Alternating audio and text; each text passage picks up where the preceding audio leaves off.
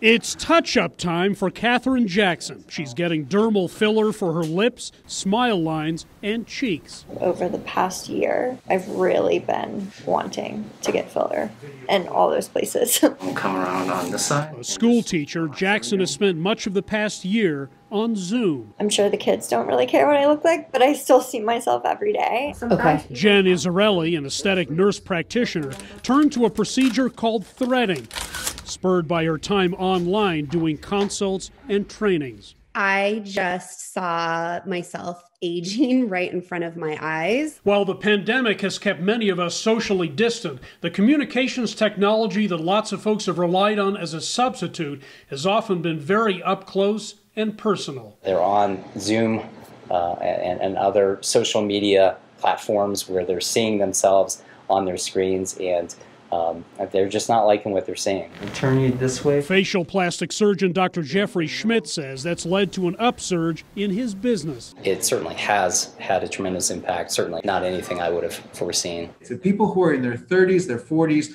they're just beginning to see the signs of aging.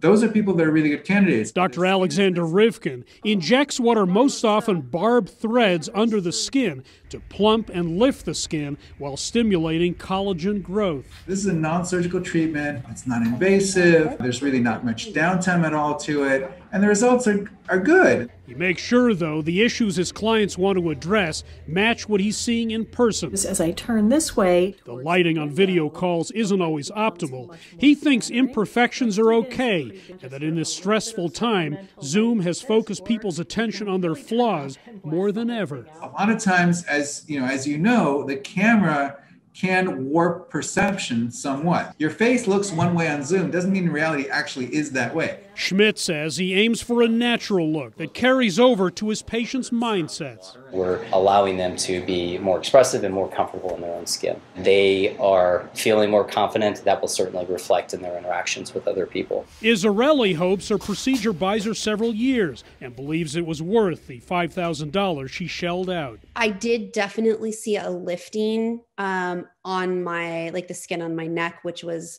really exciting and impressive. Jackson says she'll be able to put her best face forward now, whether on camera or off. I'm looking at myself all the time, probably really more than anyone else looks at me. We're just so much more aware these days, she says, which is why this trend may be here to stay.